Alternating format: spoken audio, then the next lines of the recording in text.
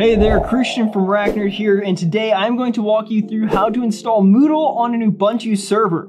If you're looking to create an online learning platform, Moodle is a fantastic choice. It is an open source learning management system that is widely used in schools, universities, and other educational institutions. It is totally free and highly customizable. But before we dive into the installation process, make sure that you have an Ubuntu server with at least 5 gigabytes of disk space, 1 CPU core, and 500 megabytes of memory.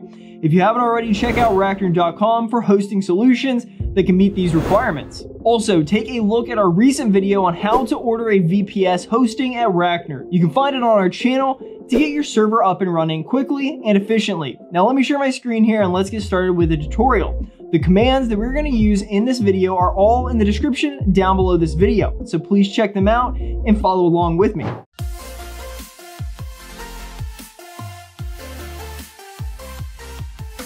Alright, first we need to update the system packages to make sure that everything is up to date and install some essential packages. Open your terminal and run the following commands.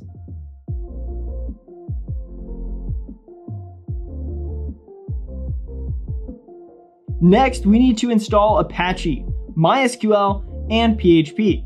First, add the PHP, PPA, and update.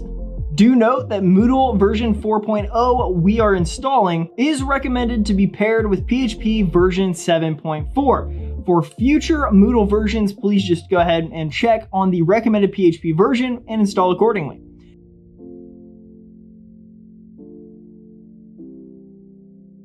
Now run the MySQL secure installation to set the root password.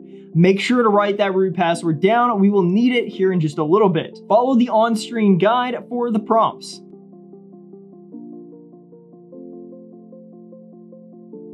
Next, we'll need to install some additional PHP extensions and other required software.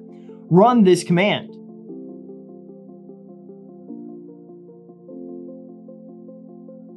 To ensure that PHP version 7.4 is installed, use this command. If the version number is 7.4, you are good to go. Then restart Apache and load the new modules. Now navigate to the /opt directory and clone the Moodle repository.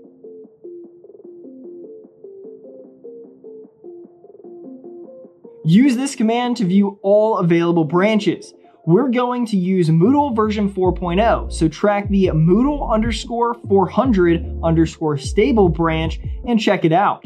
Once that's done, copy Moodle to the web directory and set the appropriate permissions. Run this series of commands.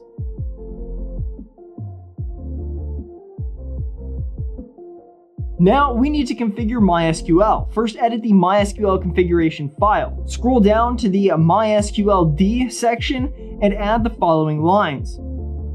Hit Ctrl+X, then Y, and then Enter to save and exit. We'll go ahead and restart MySQL for the changes to take full effect. Next, create the Moodle database and user. You can do this by running the following command. In the MySQL shell, run this. Remember to replace your password with your actual password. Now we'll make the web root temporarily writable by running this command. Okay, so now we can start setting up your Moodle instance. Open your browser and go to this address to complete the Moodle installation. If you have your domain name pointed to the server, you can visit here instead to perform that installation. Now follow the prompts and enter the required details as shown on screen. Make sure that all of the system checks are passed and then hit confirm. The installation process will now begin, and it should only take a few minutes. Once the installation process is complete, we will be prompted to set up our profile. Just fill it out as you need, sticking to the required fields only. Next are the site settings. Again, fill out the information accordingly. Finally, we get to the site registration. Choose a country and make sure that the admin email address is correct. Opt to get notified for new releases and security alerts, and then click on Register Your Site. And that's it. You've successfully installed Moodle. However, there are just a few more steps that we'd like to complete before we start configuring the courses. Go to Site Administration, click on Server, and then click on System Paths. Follow the instructions on screen to set the path as follows. Hit Save Changes. Now head back to our terminal. We want to revert the permissions we granted to the web root earlier by running this command.